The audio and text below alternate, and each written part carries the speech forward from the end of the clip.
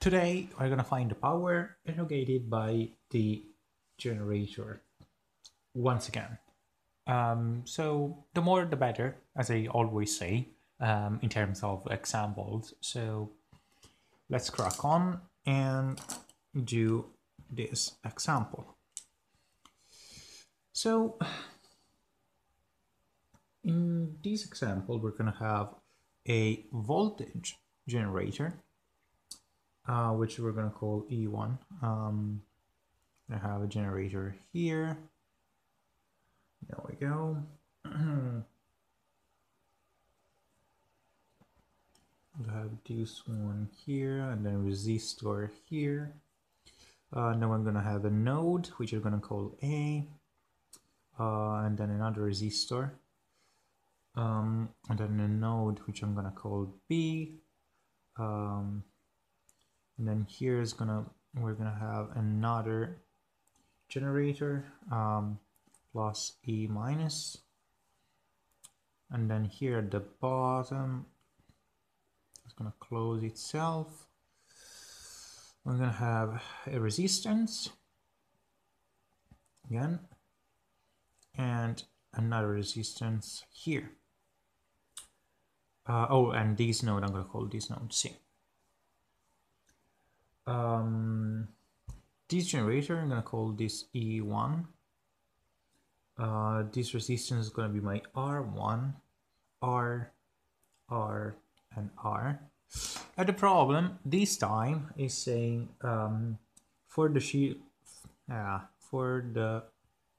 circuit below,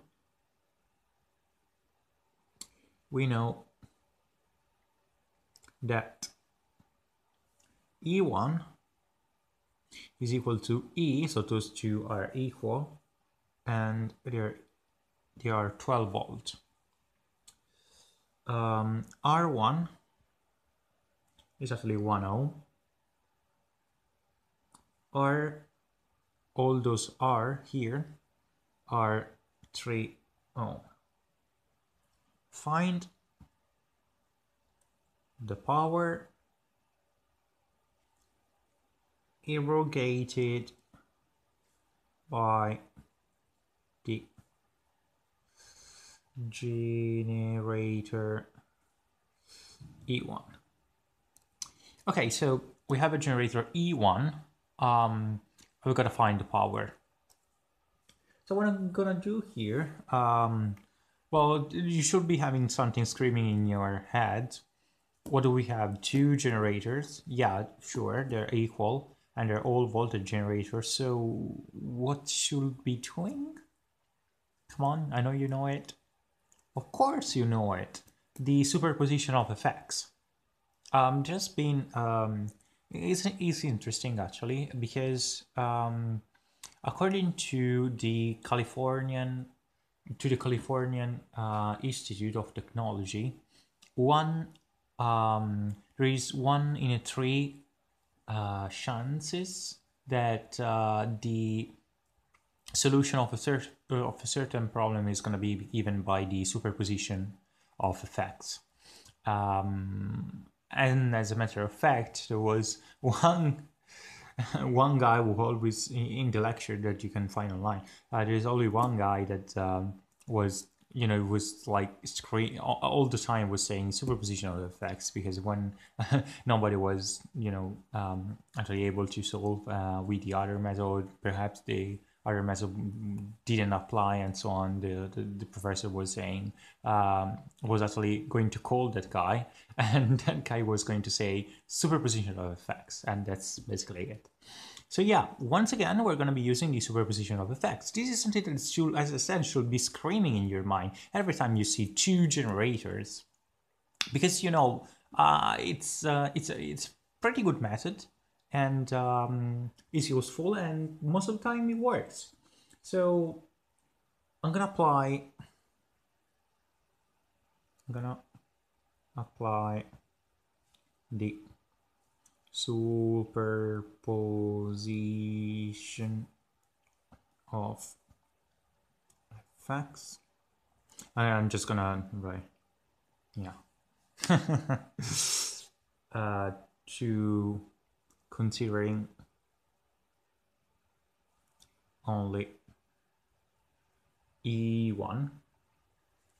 Yeah, FX by bold FX. Just joking. Anyway, yeah, let's. I shouldn't be making those jokes. They're weird and almost creepy in a certain way.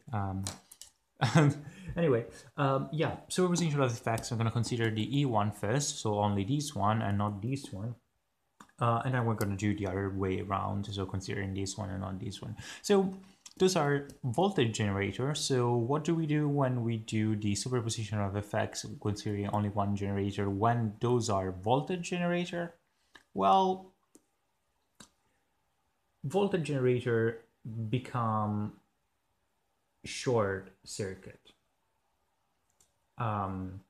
So it's like saying, okay, this one is not, there's nothing here. So my new circuit will actually be this. Going down, I will have this resistance, and this is still gonna be my node A. It's gonna be my resistance R, and this is gonna be my B, and I'm not gonna have anything here, okay?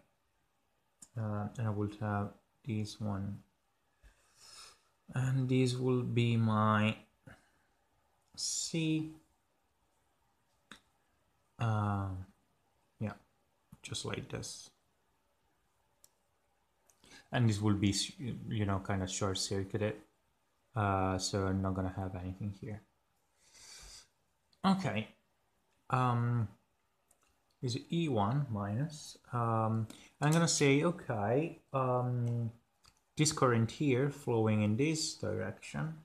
I'm gonna call this E1 first. Can we find it? Of course we can. We know, what do we know? Well, yeah, I didn't write the lecture for the resistances. This is R1, as I said, R1 here. This is R and this is R. So, so again, I1 first, so this current here, will basically be E1 over R total. But in order to, we have to find R total. Well, this is just because of, you know, this is a voltage. We don't know R total, but, you know, we if you know the voltage over resistance is going to give us the current, so Ohm's law.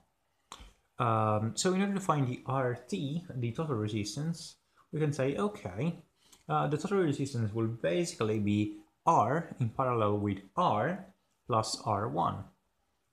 So this will be R in parallel with R plus R1. So we can say that RT, if we substitute the values into this, we know that, well, R1, I should really be putting the values here. So R1 is 1 ohm, and RR 3 ohms each, so 3 ohms and 3 ohms. Oh, and generator is 12 volts. There we go. So R total is 3 in parallel with 3 plus 1. So R total is 3 times 3 over 3 plus 3. When you see parallel, remember, is the product over the sum. Plus 1. We have 9 over 6 plus 1. So this will be 6, 9, 6.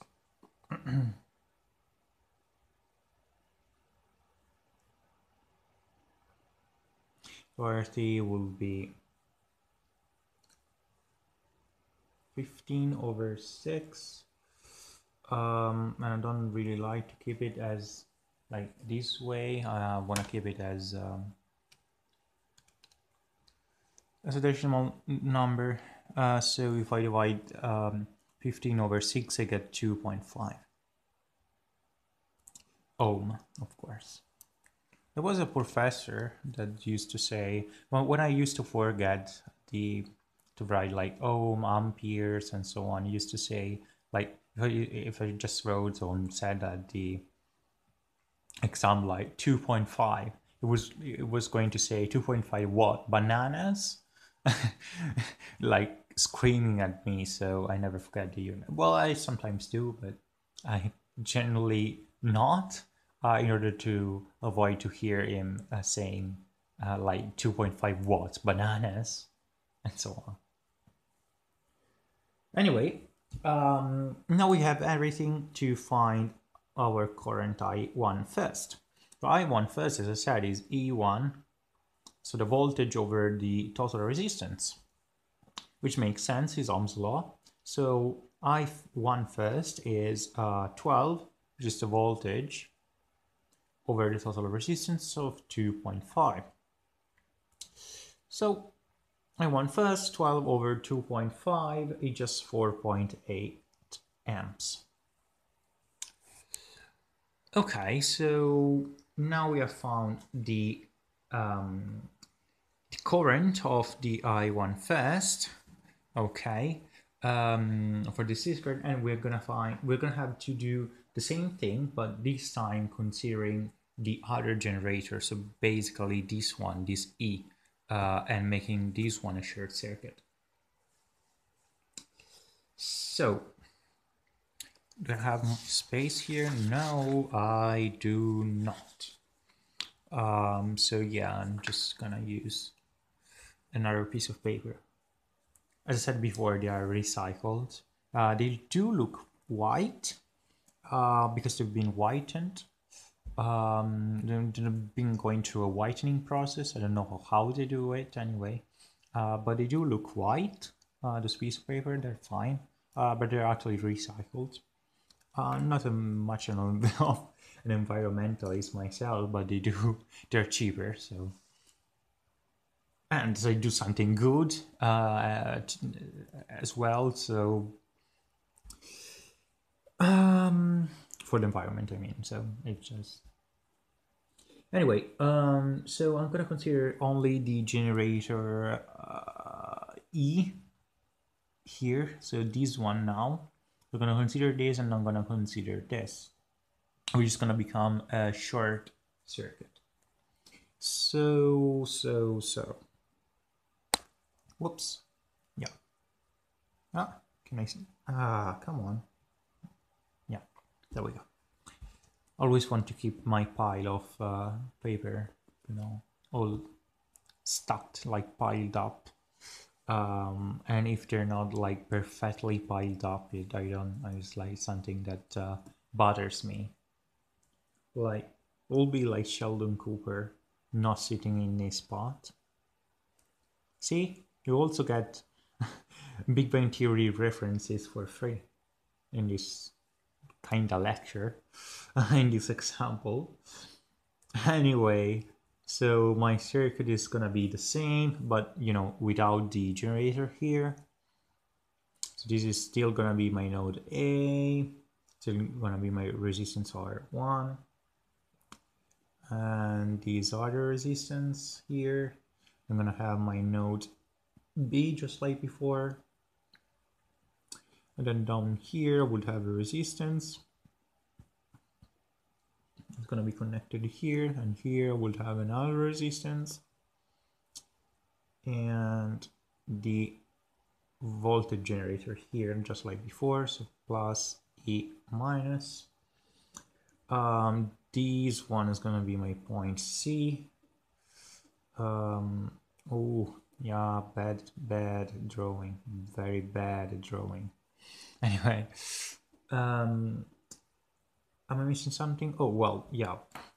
So now I have to define. It was almost. It looks simple, but this one is slightly more complicated.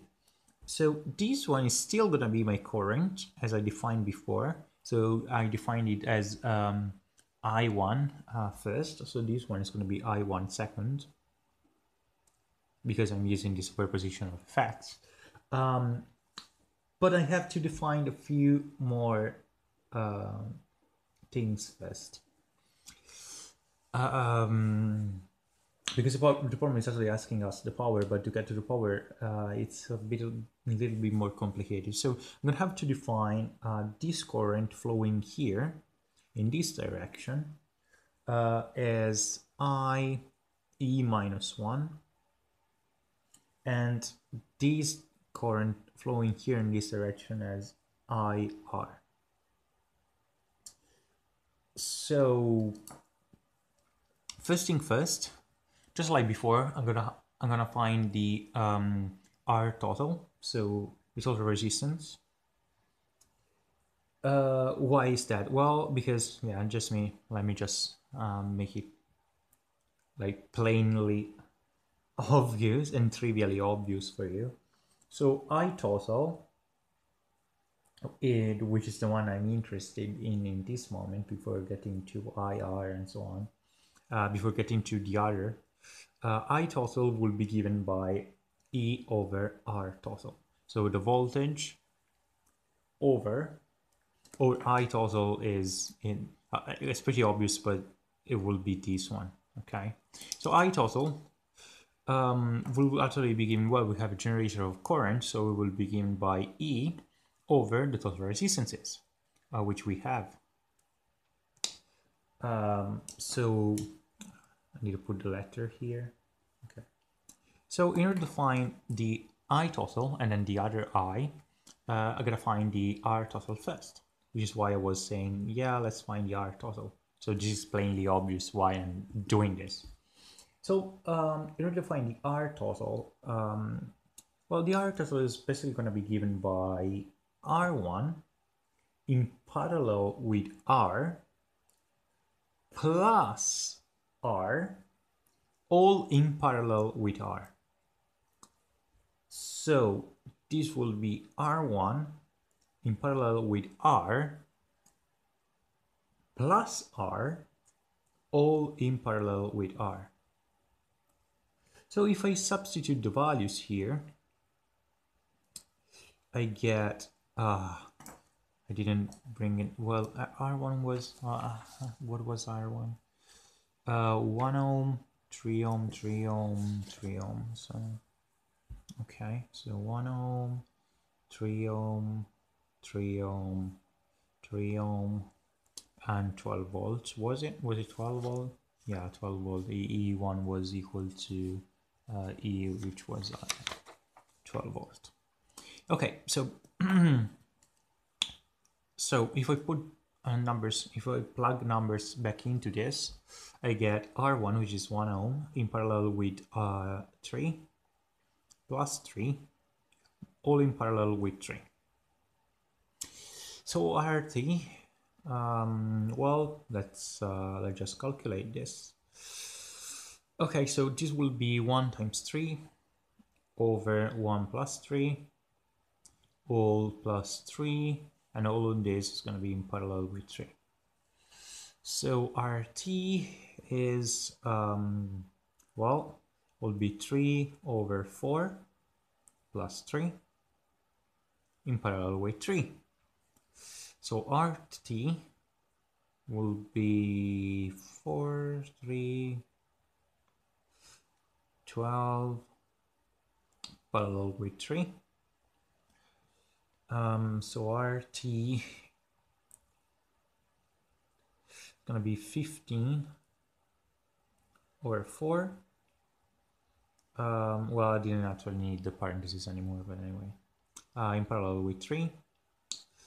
So I'm just gonna, well, bring it to basically a fraction. Well, not a fraction, to bring it to a decimal.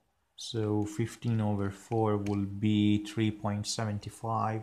So we'll have 3.75 in parallel with 3, which will give me 3.75 times 3 over 3.75 plus 3. So RT will be 3.75 times 3 is 11.25. And 3.75 plus, plus 3 is just 6.75. So RT will actually be, well, these over 6.75 is 1.66. So we'll just say 1.66 ohm. So this is RT. Now we can find IT. So the I total, we have the total resistance, okay, which is 1.66 ohm. Now we can find the total current, which is this one, straight out from the voltage source. So IT will be E, which is well, let me just rewrite this, E over RT. So IT will be E, which is 12 volts, over RT, which is 1.66.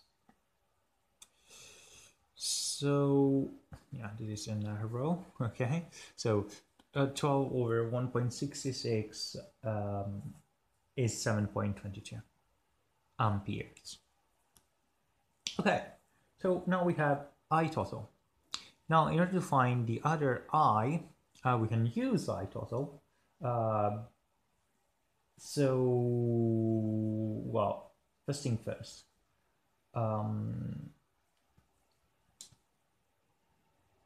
The first one we're gonna find is gonna be IR, which is this one, which is fairly easy, because IR we have a just don't think about all this, okay? Just pretend that this one is not here. We are basically going to have a voltage source, like just consider this mesh, okay, this closed loop. We will basically have a voltage generator and a resistance. So the current here, IR, will be just E over R, so the voltage over the resistance, Ohm's law. So IR will basically be E over R. So IR will be E, which is 12 volts, over R, which is 3 ohm. So IR is simply 4 amperes. Now, in order to find E minus 1, I of E minus 1, we can say, okay, I of E minus 1 will basically be I total. It must be a subset of I total, right? So it's going to be I total minus the current that is flowing here, because here is going to divide, the current is going to divide, is going to split, going like this and like this. So since the current is going to split, I can say that I of E minus 1 is just, you know, IT minus IR.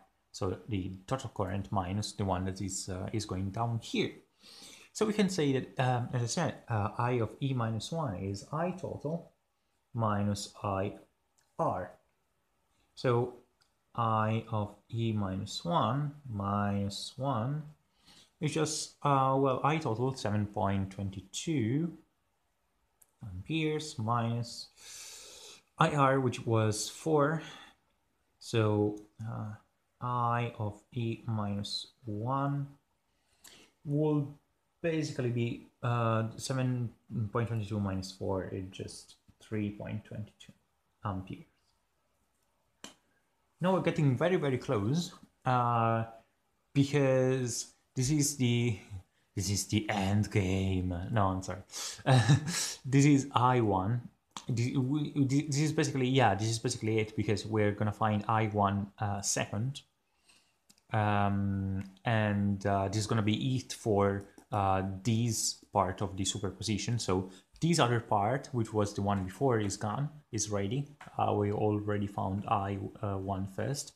Now we're going to find I1 second, and we're going to put those together, and then we're going to find the power which is going to be pretty easy and straightforward. So now we have everything to find I1 second. So I1 second will basically be, well, will be negative I of E minus 1 times R over R plus R1. So E minus 1. Yeah. So I1 second will be this one, so 3.22, negative 3.22 actually, because you know they're going in the opposite direction. So negative 3.22 times 3 over 3 plus 1.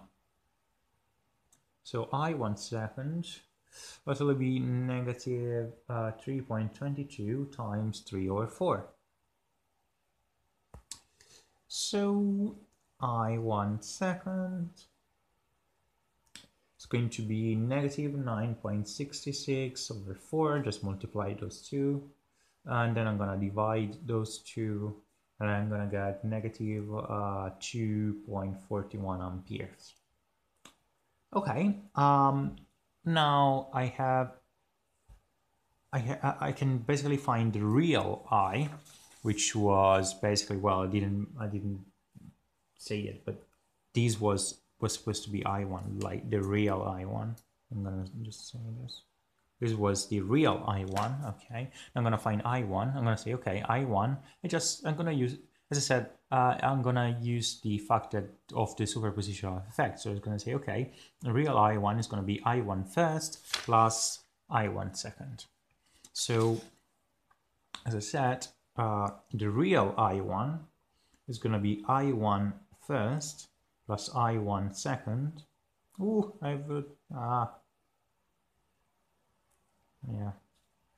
So sorry about that. So Y1 first plus I1 second. So I1 is, well, I1 first is 4.8 ampere. 4.8 plus, we have, oh, luckily we have the other one in this page. So, well, it will be plus negative 2.41 ampere because it was going in the opposite direction compared to this one. So I1 will just be 4.8 minus 2.41. So I1 is just 2.39 ampere. Now we have everything, and we can find the power, which was asked to us by the problem. It was saying find the power irrogated by the generator E1. So the power irrogated by the generator E1, which I'm gonna call P, which stands for power. Yeah, as I said, I shouldn't really be making those jokes. Anyway, so the power is gonna be E1 times I1. So the voltage generator times the current, which we have found. So all the messy thing that, all the struggle we have been going through was just to find E1. I'm sorry, I1. So P is going to be E1 times I1. Just substitute the values. I get 12 volt times 2.39 ampere, 2.39 ampere. So the power irrogated will be 28.68 watts. So yeah, that's it for this problem as well. As you can basically see, it's not, well, it's not complicated. You can get used to bit by bit by, you know, doing exercise after exercise after exercise after exercise. Only lazily watch me doing them, but you know, you can watch as many videos as you want, but in the end you gotta try to solve problems yourself and sort circuits yourself, because otherwise you're never gonna get used to it. But it's not something impossible. It was asking, the problem was asking the power erogated by the generator E1, which was this one. Those two were equal. We knew all the resistances, so we considered first only the generator E1, then we consider only the generator E, with which we went into a bit of trouble because of all those resistances, and we said, okay, we're gonna get here to find this current here bit by bit. So we found the I total, the IR, then the E, which I call E minus 1. I could call this E minus A, which was this for this, which stands for this mesh here. Instead, it's fine, it's the same, it doesn't matter, just the name of variable. And then in the end we found the I1 second, so this current here. Then we summed those two, and in the end we finally found the power. So as I said, nothing difficult, nothing that it can't be done. And all of this can really be done, but you really gotta get used to it. When you see something like a problem like this, you really gotta say, okay, just stop for a second, think about what you're gonna do, think about your plan, your action plan, your plan of action, and say, okay, I'm gonna do this, or I'm gonna do that, and so on. Well, but as a rule of thumb, generally, when you see two generator, most of the time, I strongly suggest you to use the superposition of effects. It works, and yeah, it's most of the time it actually is gonna help you solve many problems along the way. So yeah, that's it for this problem as well. Cheers and goodbye.